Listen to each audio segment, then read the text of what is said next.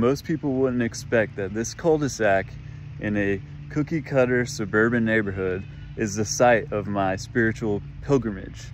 It is in this cul-de-sac that my friend's act of compassion launched me into a blissful, transformative, life-changing experience.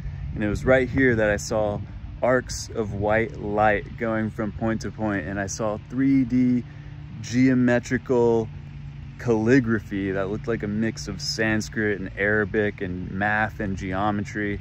And I had this sense that I was looking at the love glue that holds together the universe, this love energy. I will never forget that experience, and it happened here in a cul-de-sac that wouldn't catch anyone's attention. So life is strange that way.